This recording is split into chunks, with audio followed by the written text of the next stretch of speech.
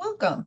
We're going to give just a few moments for all the attendees to come in, but we wanted to welcome you to the next panel in the Policy Studies Organization Conference.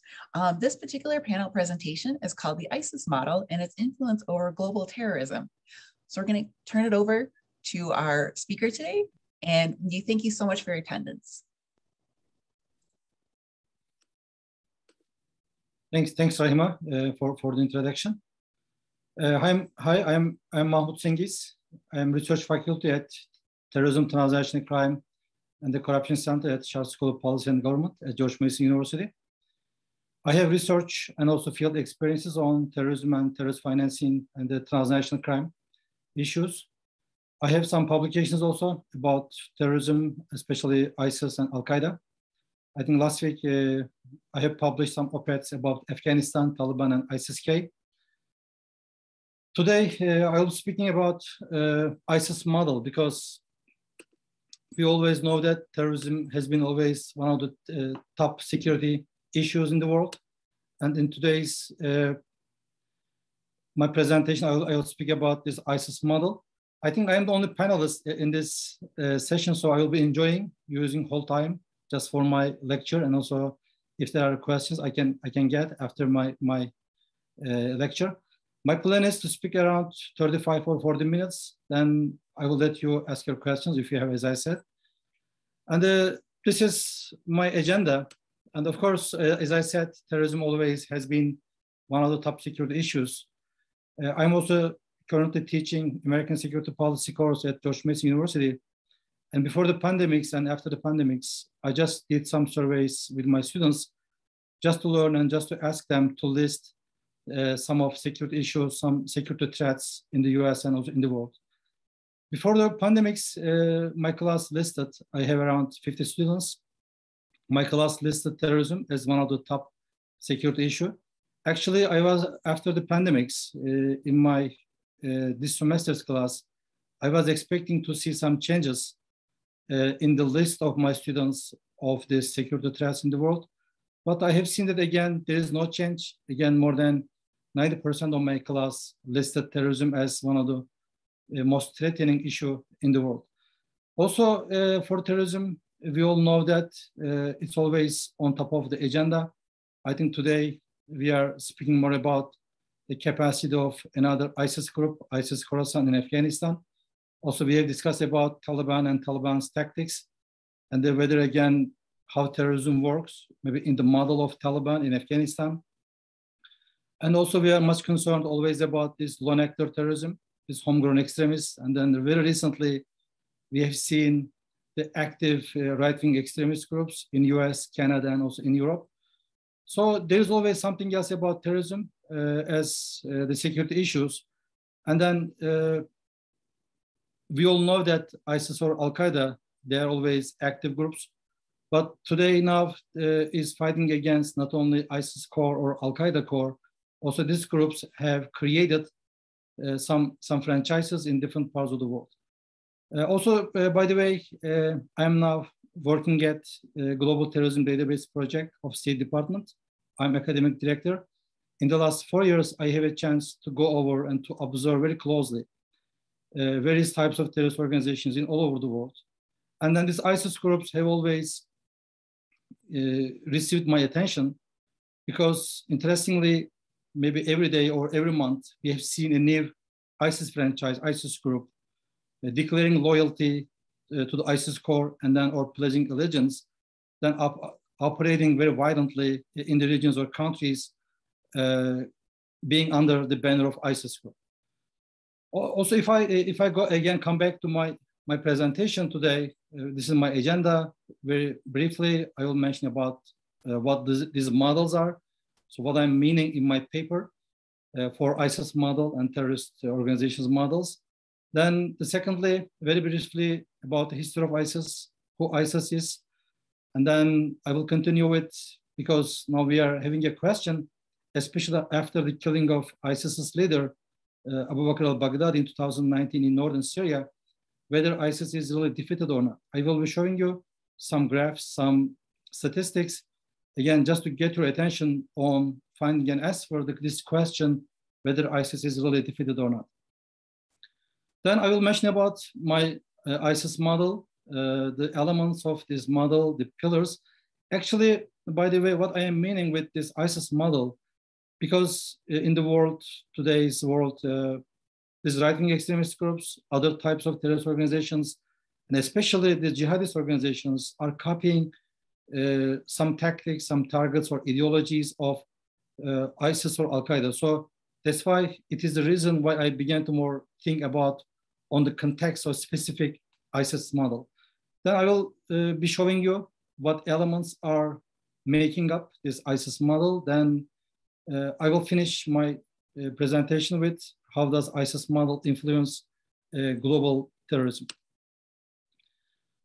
We know that these powerful and well-equipped terrorist organizations develop organizational, operational, and ideological models. So for operational models, what I'm meaning, the groups using or developing some specific targets. For example, in the history of terrorism, the anarchist groups, they were the first groups using assassination as a tactic, then which was later on copied by others. Then Tamil Tigers, for example, it's another example of using a specific tactic. In Sri Lanka, LTTE used, and this group was the first one using suicide bombing as a terrorist tactic, which was mimicked by later on the Kurdistan Workers' Party, the acronym of the PKK, and also the Black Widows in Russia. I think these Black Widows, they were the group of women who lost their family members, detonated themselves just to take revenge from Russian military. Then also these Black Widows, they acted like, detonated themselves like suicide bombers. Ideological models, of course, we know that terrorist organizations are their own ideologies. Some of them are like religious groups, are seeking for utopia in their small world, in their mindset, like religious groups, mostly using religious teachings or religious precepts, or some of them are a group of crazy people. This is my definition for right-wing extremist groups, because the ideology for right-wing extremism is more based on the conspiracy theories. And then these groups are more against the liberal groups, and also they are always having their hate groups. Sometimes they are putting LGBT in their hate groups, sometimes immigrants, sometimes also more racist groups. Also, there are other ideologies, and then anarchism or left-wing organizations, which these groups mostly used Maoist or Marxist teachings in the 80s and 90s. Then they created their own ideologies. I think the third model could be related to the terrorism. It is organizational model, because terrorist organizations are having their own organizational structure. For example, jihadist groups, they are mostly using this top-down hierarchical model, but recently we have seen some changes, like using this hub-spoke model, which there is a central actor in this model. Then other members first, for example, must go before communicating with others in this type of organizational structure. ISIS model is more applying to this hub-spoke model, and recently also we have seen another organizational structure as a model is all-channel. Also, this is Al-Qaeda more using this all-channel model. In this model, groups are loosely organized around the leader and with no central control and no functional differentiation. And the third model, I think, would be more applying to market model, to right-wing extremist groups, because there is no distinct leadership or functional differentiation. I think in today's world, these right-wing extremist groups, they are more operating leaderless and also more using decentralized models. Maybe I think it is the reason why we have seen for right-wing extremist groups attacks using more lone actors. So we haven't seen like a jihadist group when it comes to right-wing extremist groups. Again, it is more related to the group structure and also their operations of these right-wing extremist groups. I think ISIS is having its own ideological, operational, and also organizational model, which I will be giving you some details in the following slides. ISIS, I think the group is using different names. Sometimes we are very confused. I think in the beginning, we were very confused what maybe acronym is meaning for ISIS. And the group, for example, mostly is using ISIS. It is Islamic State in Iraq and Syria. And another acronym for ISIS, Islamic State in Iraq and Levant. So because we know that this ISIS group, they are aspiring maybe in the first step to establish a state in the Levant region, because it was the state for the early Muslims. In the first 200 years of Islam, the Muslims, they were able to establish their own state, especially in the Levant region. So that's why the group historically also began to use ISIL. And also, of course, there is another one, which is the Arabic version, Daesh. So it is the Arabic acronym of, again, ISIS names. Maybe here I can just tell you very briefly, because I told you I am the only panelist, so I can use my time. Of course, I don't want to distract your attention. I think also it is here worth talking about the ISIS strategy. Why always trying to use the group, I mean, Islamic State, or putting somewhere else in its name, Islam? Because I think the group is giving more the sense of representing the whole Islamic community in the world. And today, ISIS is the world's most popular terrorist organization in terms of how it is in the media, in terms of its maybe operations, its brutal tactics. Always you can see some reports, some media news about ISIS. I believe which the organization is enjoying seeing this kind of media news, because they are all serving the popularity of ISIS and this terrorist organization. Because this organization is well aware of how popularity works and how popularity is really strategic for the expansion, for the development of this organization. That's why ISIS and today some other groups are more media-oriented. ISIS was founded in 2004 after the invasion of Iraq. Then it was the offshoot group of Al-Qaeda.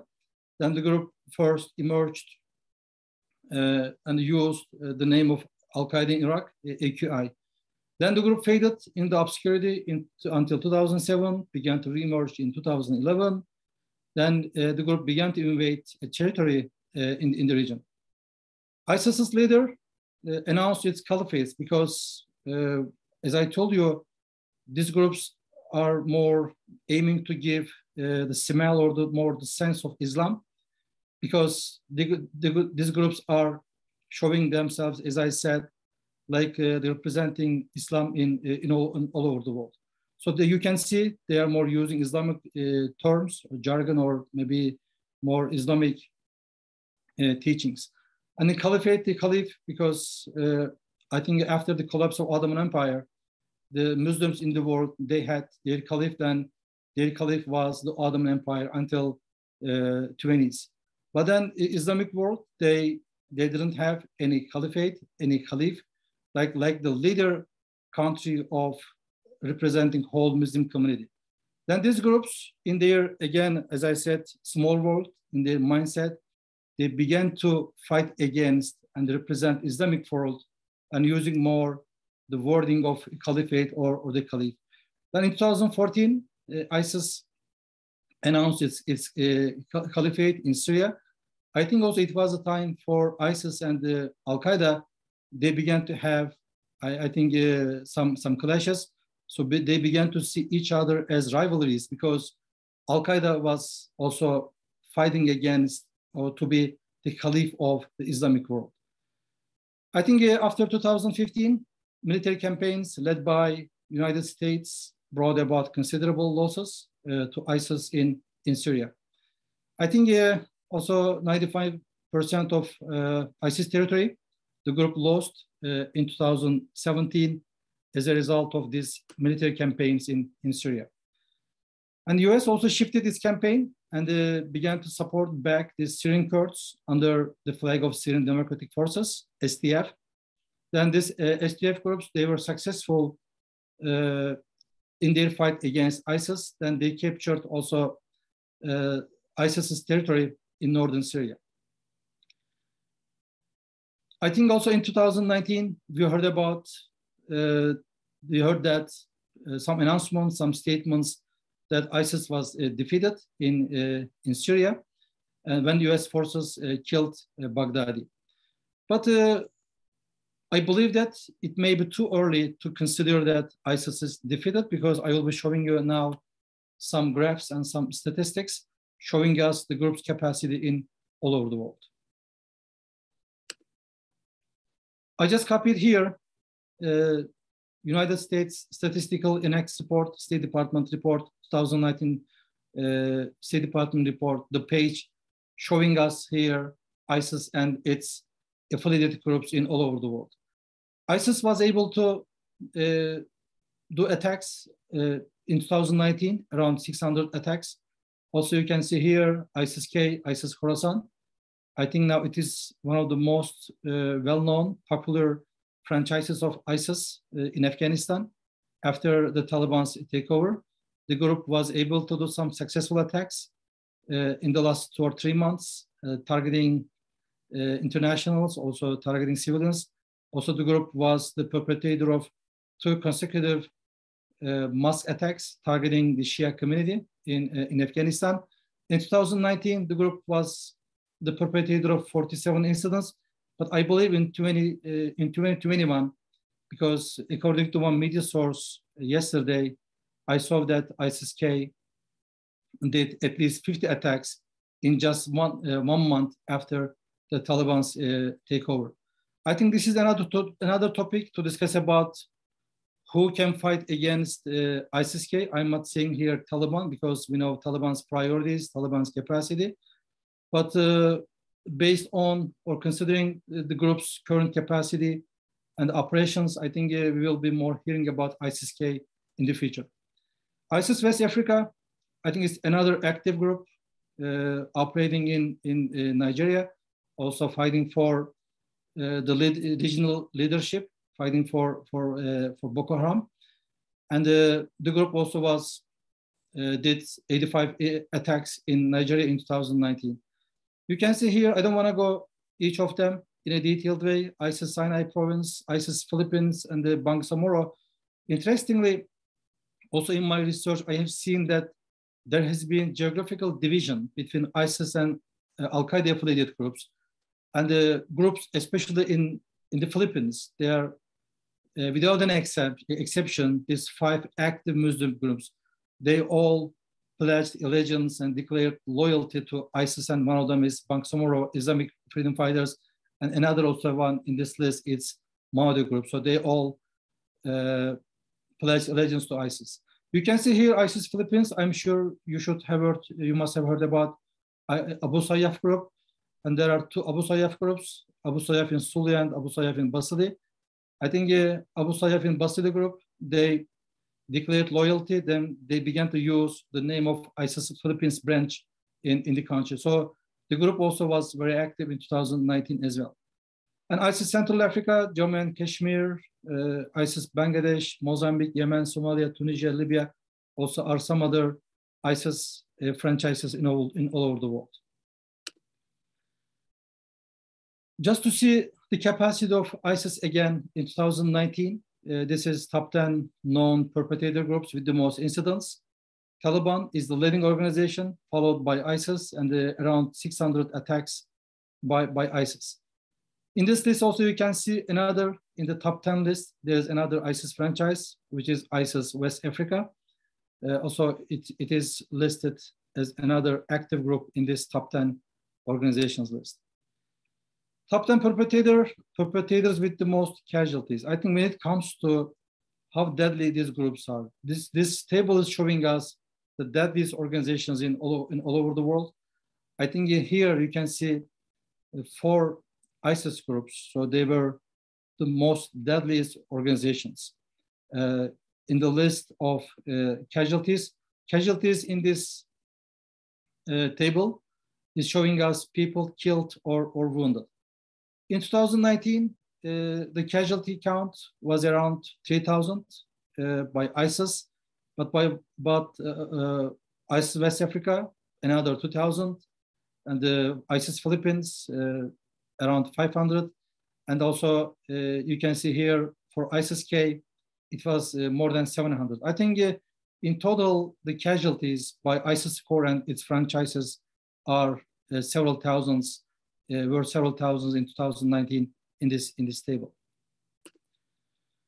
I have another graph for you just to show the group's capacity. I think a victim type analysis are really critical for us to show us any group's capacity, because we know that the powerful organizations are targeting especially the military and the state institutions. And also they are trying to give a message to the civilian population that I'm just fighting against the government. Of course, they are aiming to get the support of civilian population when they are selectively targeting the military and the state institutions. But also there is also one important clue for us about the capacity. Any group who is mostly targeting the government, military, law enforcement, or state institutions, I think it wouldn't be wrong to say that these groups have some level of capacity. In 2019, even though ISIS has lost its capacity, we know that, for example, most of ISIS members, they left the country. But again, I think we shouldn't forget that even today, according to some international reports, there are 16,000 ISIS militants in Iraq and Syria. I think there were around 30,000. And mostly in Iraq and Syria, these ISIS militants, they are operating more or using sleeper cells. I think in Syria's Deir ez-Zor or in Iraq, Diyala, you can see some active ISIS sleeper cells and operating and targeting the military and then the law enforcement or state institutions. In 2019, military and the government, I think it is 36%. I think this is showing us some level of capacity of ISIS in Syria and in Iraq. When we look at the proportion of attack types and the breakdown by top 5 perpetrators, 2019, in 2019, 22% of incidents recorded the use of IEDs, which is the acronym for improvised explosive devices. I think around 2,000 incidents, the 22%. And in this list, Taliban, 51%, which accounted for around 1,000 Taliban attacks used IEDs, and then around 300, the ISIS also is the second one in this list. ISIS used in its 300 attacks IEDs. Assassination, 3%. You can see here, again, ISIS is following Taliban, and Taliban is the first organization using mostly the assassination in the world. And suicide, we have seen again the same list. Taliban, also ISIS, again here, the second in the list of suicide tactics used by these organizations. This is ISIS model, but I think before that, I think it wouldn't be wrong to say that maybe there are some statements, there are some victory statements against ISIS, especially even in Syria and Iraq, that the group is defeated. But when we look at international reports, some media news, some media sources, I think last year in 2020, between January and May, one also database recorded around 600 ISIS attacks in Iraq and in Syria as well. So I think the conclusion would be today ISIS is really active, and also it's spreading its ideology and also expanding it all over the world. So also we know that other groups who are under the flag of ISIS are copying these ISIS's models. That's why we have seen in the list of top 10 countries with the most casualties, we have seen 4 ISIS groups in this list. And I think we should talk about why these groups are copying or how these groups are copying this ISIS's model. But before that, what is made up this ISIS's model? You can see here, for example, controlling territory, and then the expanding Salafist ideology, and creating provincial affiliates, inspiring lone actors, claiming responsibility, using lethal attacks, and utilizing media, social media, and also generating revenue. I think, of course, we can add maybe some other elements here.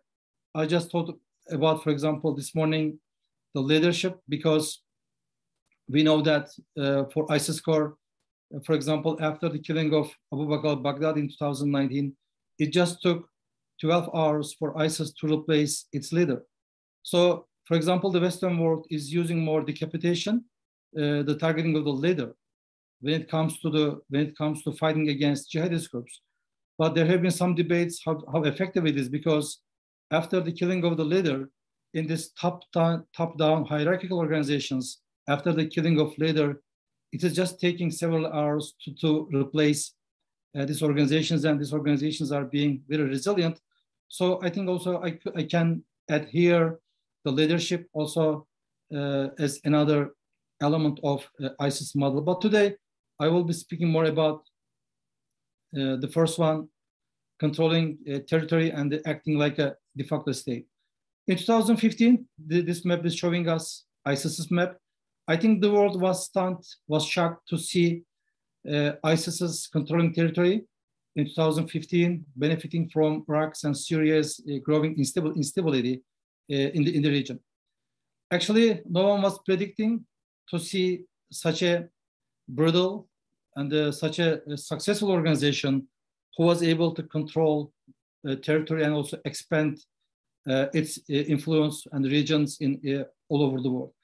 I think also today there are two requirements, as far as I know, for local jihadist groups operating in different parts of the world. So to be able to be under the flag of ISIS, they are required first to control the territory, and then the second to be a sizable organization, which is to have several hundred militants. And for example, one last example is Allied Defense Forces in DRC, in Congo.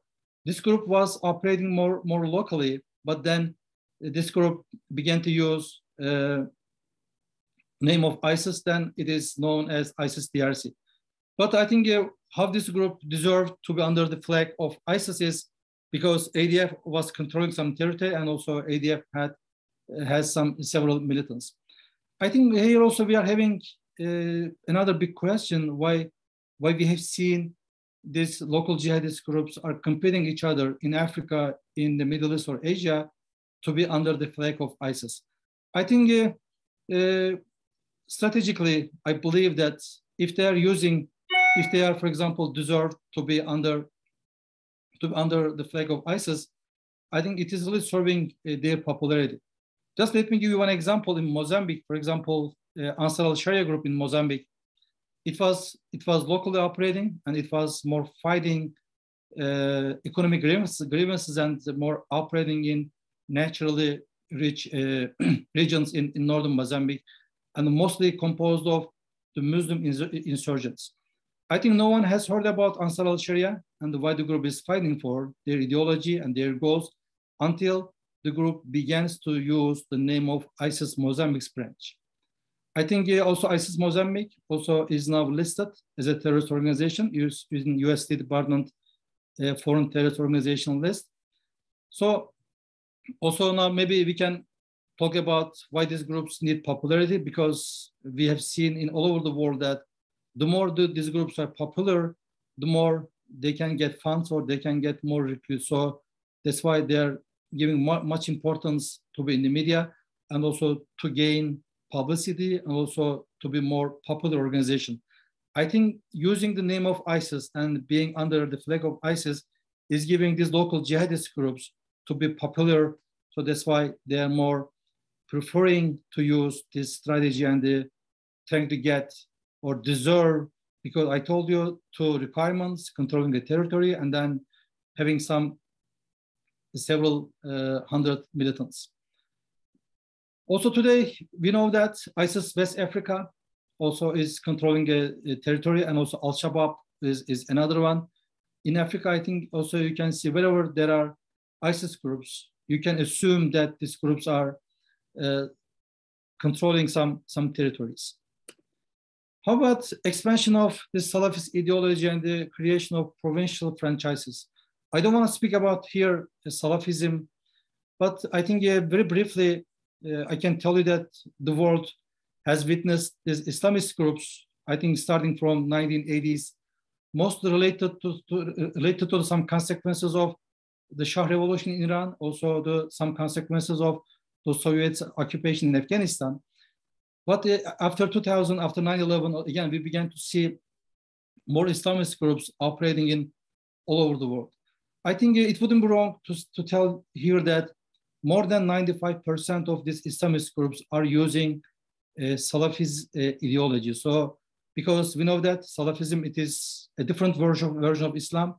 It is the strict interpretation of Quran and the Hadith, and also they are more literalist. Just let me give you one example. For example, for the beheadings, in one of my articles also, I try to explain how these groups are interpreting Quran, for example, and then how they are justifying their brutal tactic, these beheadings. I think in Quran it says you can smite the neck. Sorry, but when we look at, for example, this surah in Quran, also it mentions about some captives or releasing some captives. But this jihadist group, they are just using the first sentence of this surah, which says you can smite the neck, but also the surah says that you can smite the neck during the war. So according to some interpreters, if there are some wars, you can kill people because smiting the neck means killing the people. Also, in the continuation of this surah, also there are some sentences saying that you can have some captives or you can release some captives. So also according to these interpreters, it means that you are not, maybe you mustn't kill everyone else in the war. If, for example, if they are captives, so maybe you don't need to kill these people. But these jihadist groups, they are just using the first sentence and just literally, they are just using it and they are just beheading people. And also, as I said, in their small world, they believe that they are at war against the West. Also, there are, for example, in Quran, it mentions about non-believers.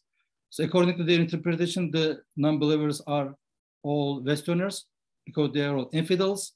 But again, it is more the strict interpretation of Quran, and also that's why this Salafist ideology, maybe in terms of counterterrorism policies, in my classes, I am more focusing on and telling my students what Salafism is.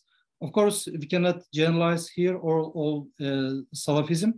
Also, there are different versions, but I'm more here meaning more the militantly interpreted version of Salafism. And more than 95% of these Muslim groups, Boko Haram, Al-Shabaab, ISIS, Al-Qaeda franchises groups, and they're all again using this Salafist ideology. And in this model, expansion of Salafist ideology and the provincial franchises, you can see here ISIS Central Africa, ISIS West Africa. They are all, for example, in Africa, and ISIS Tunisia and ISIS Libya or Mozambique. I think all these groups have different stories, how they formed, how they emerged, and how they began to use the name of ISIS. I just want to get your attention to ISIS Sinai, because Ansarul Baptist group formed and they emerged in 2011. Then this group in its early years began to pledge allegiance to Al-Qaeda. But after the ouster of Morsi, after the coup in Egypt, so we saw that ISIS, this Ansarul Baptist group, they changed their names and they began to use the name of ISIS Sinai in the country. Because it is the matter of popularity, it is the matter of getting more resources and more recruits. So that's why these groups are preferring to use ISIS names. ISIS Greater Sahara also is another interesting group in the Sahel, and another Al-Qaeda group, Al-Murabitun. Then some defectors of Al-Murabitun left the organization. Then they formed ISIS Greater Sahara in Mali.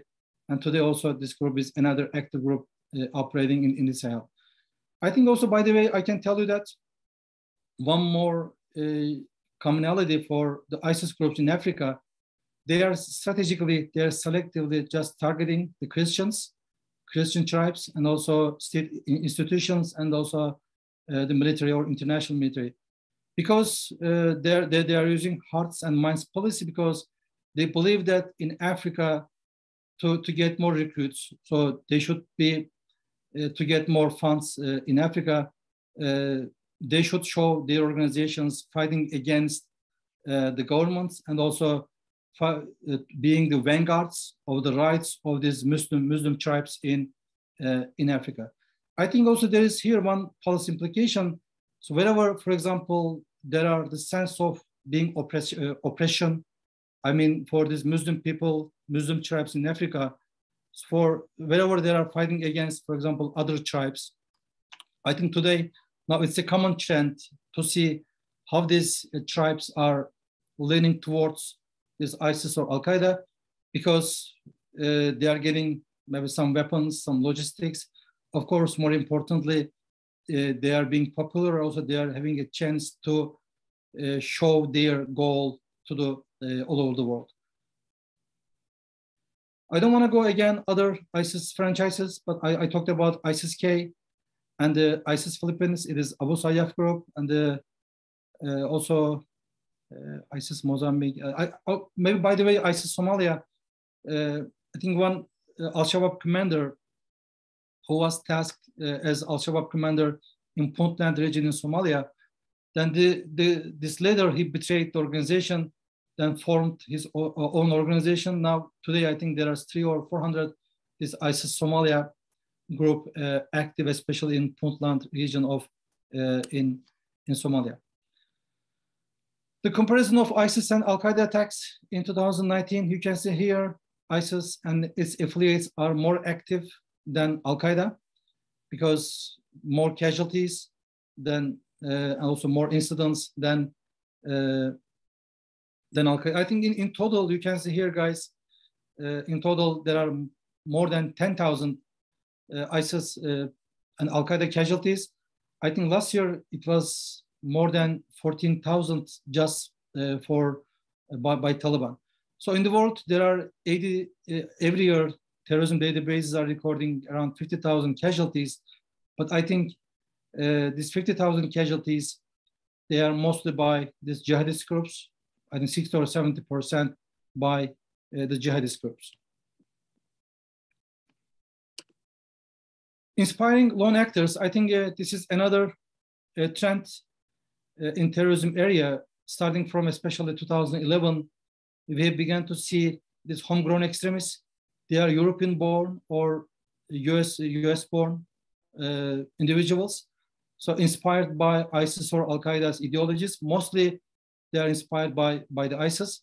Then these individuals, they operate according to their own timetable, and they are untraceable because they are all self-radicalized individuals. But also, I have my own data set for this lone actors and homegrown extremists between 2010 and 2020. I think more than 20% of attacks in this 10-year period used ISIS organization's ideology. So these individuals, they were more inspired by ISIS in this 10-year period. Claiming responsibility is another element of ISIS model, because ISIS, I think also it is the statement by someone else from the group saying that the group is behind the organization. I think the group is aiming to get some credits when they are claiming responsibility, even though they know that they will be punished. I think in the world today, 1 out of 7, according to one media news, 1 out of 7 incidents recorded claiming responsibility. ISIS was one of the most reliable organizations until 2015, when the group was powerful in terms of claiming responsibility. But interestingly, after ISIS began to lose some territory and its power in 2018, in 2019, ISIS began to jump also for any attacks committed by Muslims in all over the world, and just to show that the group was the perpetrator.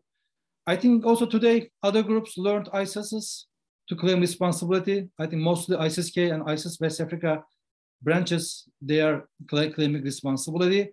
Also, Al-Shabaab is another one. I think today Al-Shabaab seems to be the most reliable one because ISIS lost its credibility. Because as I said, ISIS is today jumping and trying to claim responsibility for every attacks. Little attacks. I don't want to go into details about ISIS and its affiliates, brutality and the violence. And you can see here in this graph, the casualty rate by terrorist groups in 2019. And then the red ones are ISIS. In 2019, ISIS-K was the most little deadliest group. Also, you can see ISIS West Africa and also other ISIS groups. I think here I want to get your attention to New People's Army. In this list, there is only one left-wing revolutionary group operating in the Philippines, but the casualty rate, it is just 1.9. So it is, I think the lethality and being deadly or violent is really incomparably higher for jihadist groups than in other types of terrorism. This is also coming from my another article, Beheadings between 2014 and 2020. I try to analyze what groups are using this depressing and also terrorist tactic. But you can see here more than 80% of beheadings in the world in this period, in the 6-year period, happened also in the perpetrated by ISIS, these beheadings. Media and social media, today's world, these groups are more media-oriented and they are actively using social media. And I think ISIS was having more than 15,000 Twitter accounts in 2014 and 2015. Also, ISIS has its own digital magazines like Dabik or news outlets, Amak News Agency or Al Bayan Radio. Also, other groups copied ISIS's model. And also, we know that today, other jihadist groups like Al-Shabaab, they are having their own media outlet. Financial resources. ISIS was the wealthiest organization in 2014, in 2015, because the group was generating around $2 billion revenue, $2 billion revenue from oil smuggling, from antiquities trafficking, and also from extortion and others. Also, we know that some ISIS groups and also Al-Shabaab or Boko Haram, they are involved in illicit trade or kidnapping or extortion, and these groups are using more, again, ISIS model to generate revenue. Causing to ignore state terrorism. Of course, in this model, I just wanted to mention about one unintended consequences, because of ISIS core's capacity and brutality in Syria, I think Bashar al-Assad began to enjoy the ISIS's presence, because in the early years, the European Union and US or Gulf states, they gave their support to Syrian opposition, the moderate groups, just to fight against Bashar al-Assad's atrocities in the country. But what happened is one unintended consequences in Syria after the emergence of ISIS. I think everyone else in the world, they forgot about Assad and they all focused on, they all gave their attention ISIS. I think today Assad's regime is keeping its position. Maybe they are adapted to ISIS's presence, because Russians, Iranians, Turks, and the Gulf states and also US, we have seen that these states, they all had some efforts to fight against ISIS. So also maybe I can breach a relationship with the presence of ISIS-K, because today we know that Taliban is seeking for more legitimacy. I think Taliban is not a legitimate group organization, so we don't believe that Taliban is capable of a ruler a legal ruler in the country. But if we see again more ISIS-K's attacks in Afghanistan, very similarly to Syria, I believe, again, people will be forgetting about Taliban, and then Taliban will be enjoying ISIS-K's presence. So this model has been copied and used by other groups in all over the world.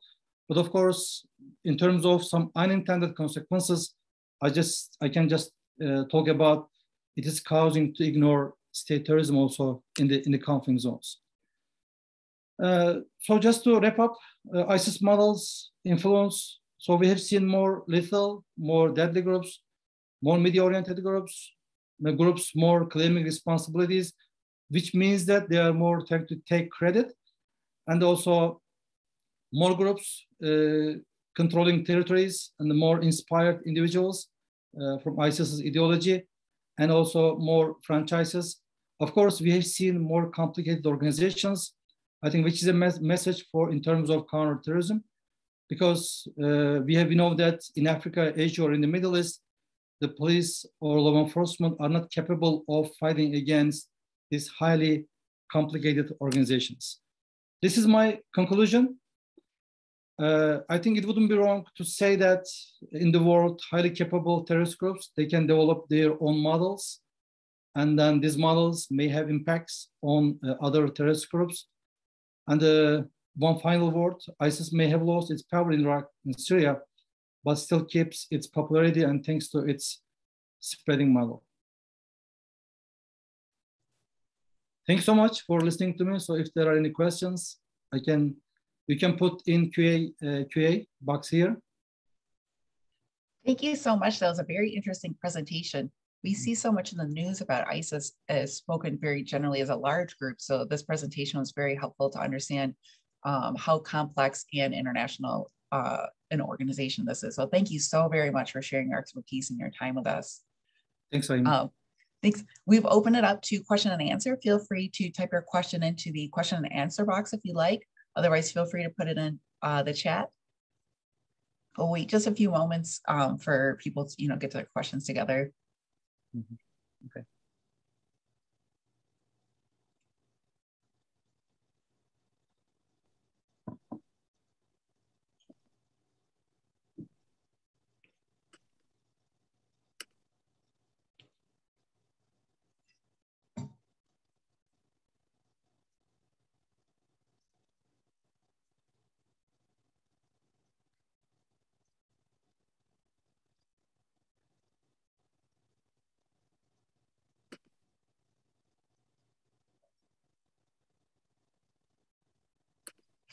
We have a comment. We don't have a question. We just have a appreciation for you for your presentation.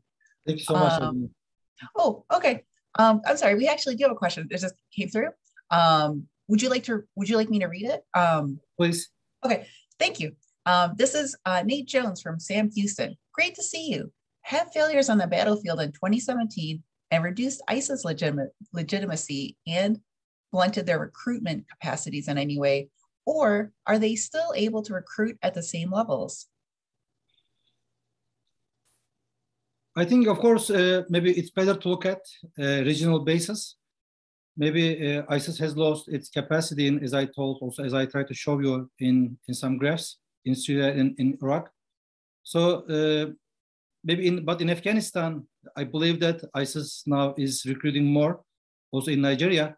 So maybe sometimes we should be more case specific. So let me just give one example from Nigeria. I think after the killing of Schar, also it's another interesting maybe trend in Nigeria.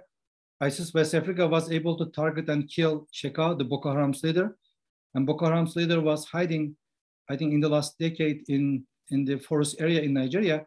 But then ISIS West Africa was able to kill and target Schar.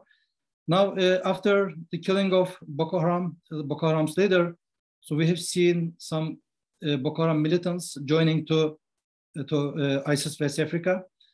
I think sometimes the killing of the leader, or as in the case of ISIS-K, because opposition in Afghanistan, the Taliban opposition, maybe they will be more joining to ISIS-K. I think how I can answer your question, in Iraq and Syria, the group has lost its capacity because there were around 30,000 militants, but now there are 16,000. Of course, it is more, but in terms of the recruitment of this new militants, I think we should look at more regional and the more maybe country or case specifics. So ISIS West Africa and ISIS-K, I can tell you, they are recruiting more than ISIS core in Syria and in Iraq.